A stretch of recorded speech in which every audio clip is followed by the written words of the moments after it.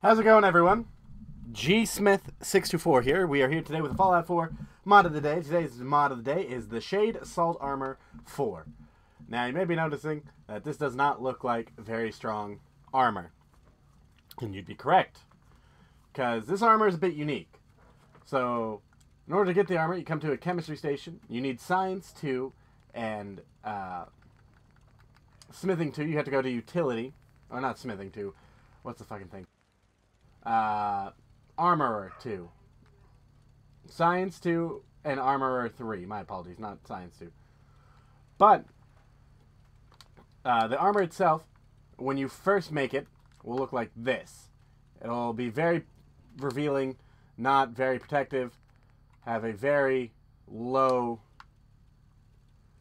25, 25, 25 on everything.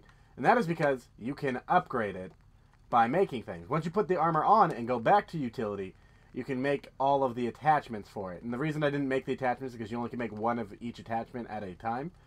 But you have the jetpack add-on, which is a 2-2, a medic add-on, a targeting system, and a radiation shielding add-on. And when you equip all of these, the armor grows in power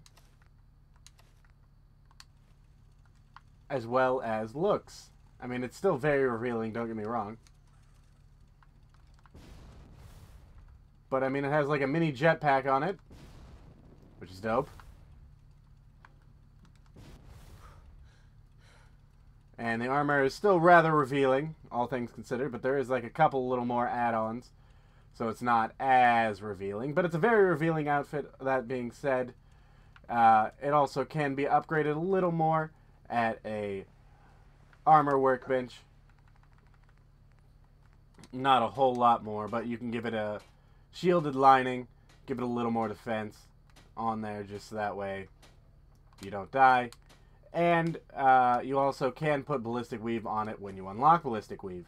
I do not have Ballistic Weave unlocked, so I can't do that. But that being said, that's the full outfit right here. It's very simple, and like I said, it also has the targeting HUD, and that's why the turret's lit up in the background right there. But I mean, if you want the mod for yourself, link will be in the description below, Xbox and PC, and I'll see you guys next time. Peace!